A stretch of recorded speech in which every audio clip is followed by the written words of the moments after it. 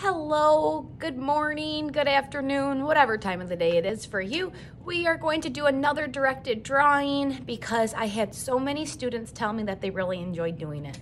So I'm going to do another one today, and we are going to draw a mallard duck. Do you remember the difference between a mallard duck that is male, a boy, versus a mallard duck that's female? Yeah, so a female mallard duck is all brown, where the male mallard duck has that green head. So today we're going to draw a male mallard duck. So the first thing I want you to do is get a piece of paper and a pencil, and we will get started. Okay, we're gonna start with a circle, not in the middle of your paper, but on the side. And then from there, in the middle of the circle, we're gonna go out, and then around and up. So the circle and then a half circle underneath it. Now I'm gonna go ahead and draw two webbed feet. So I'm gonna draw one line down, one line out, and then kind of like some 3 zigzags and then back up. And let's do another one. Line down, over, so it's like a backwards L, and then 3 zigzags and up. We need to draw a wing. So we're gonna draw, it's gonna go out and in. Now this is what we call a profile. So we only see half of the mallard duck. So we don't have to do 2 wings. We're only gonna do the one because we only see half. For example, if I were to turn like this, you don't see both of my eyes, you only see one. So that's called a profile. Next, we're going to do a stripe. So right by the head, we're gonna do a line around, and the beak is going to be a round, like a smile, but then in, up, down, over.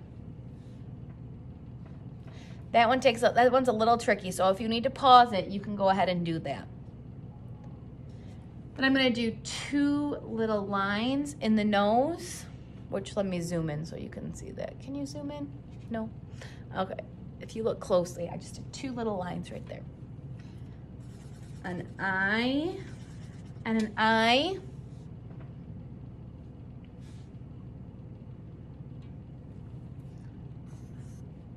One and 2 up at the top.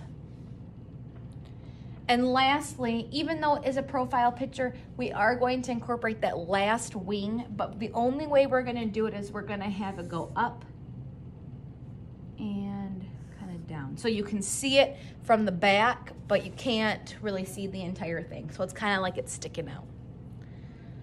All right, so for the mallard duck, because it's a male mallard duck, the head is going to have to be what color? Yep, green. So today for coloring, I'm going to need green, yellow, brown, and orange. All right, let's get to coloring.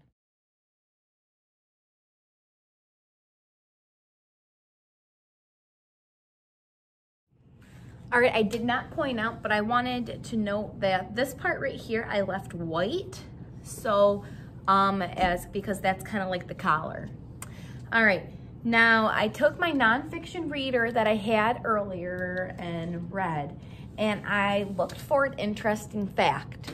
What was something that you learned about mallard ducks? One thing that I learned that I thought was pretty interesting was when we listened to Make Way for Ducklings, Mr. Mallard and Mrs. Mallard were helping with the ducklings. Mrs. Mallard did a little bit more because Mr. Mallard went away, but they still were there. But in the nonfiction reader, it told me that the drakes, the dads, they have no contact with their ducklings. So when they're born, the male mallard ducks don't ever even meet their ducklings.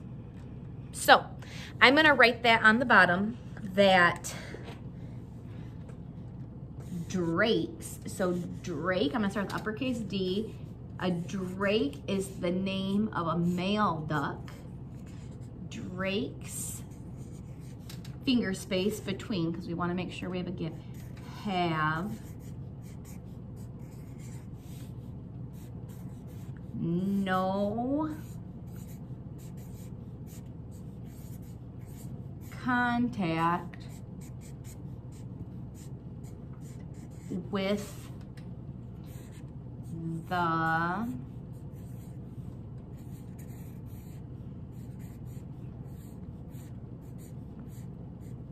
ducklings.